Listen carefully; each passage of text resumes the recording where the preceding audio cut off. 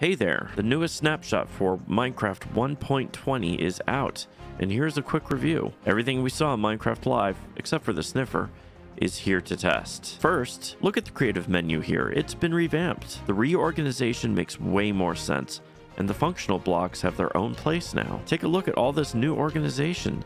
Let me know in the comments what you think of this new menu. Next, the hanging signs look great. The signs are smaller than the traditional signs that we're used to, but that was expected. There is one for each wood type, as you can see here, and so there are 10 signs in total. They can hang in 3 different ways depending on how you attach it to the previous sign, as you can see here. I did have a little bit of difficulty getting the diagonal one working, but I did get it to work, so it's going to be a little bit like stairs when placing these things sometimes. Also, the signs themselves can be walked on, so they can be used for different things like parkour or whatever. Next, the bamboo wood looks fantastic. Here is what they all look like when they're placed down. So you have both the regular planks and the mosaic type bamboo blocks, which you can mix and match for some kind of cool designs for your walls and also for your floors. There are also stairs and slabs for both the regular planks and the mosaic types. The fences and gates also look nice, and they open as expected, and I do really like the boat design for this wood type.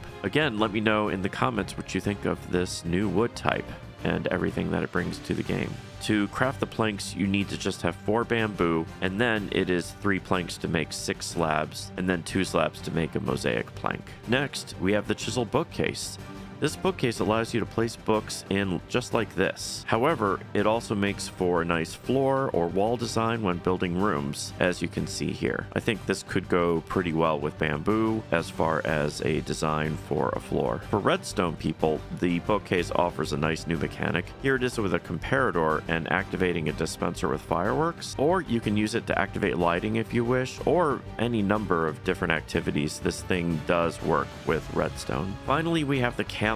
As you can see here, I'm placing the egg. This is the first time I'm actually seeing it, and the textures and the animations look really nice. And also, the cactus finally has a new use, which is really nice. Here I am using it to breed the camels to make a really cute baby camel. So what do you all think of the updates so far from this snapshot? Please let me know in the comments below, and let me know if there are more things you want to see more in depth. As always, please leave a like and subscribe. It really helps the channel out a ton. And speaking of this update, here's my video on why I liked the sniffer before it won the mob vote, and have a great rest of your day.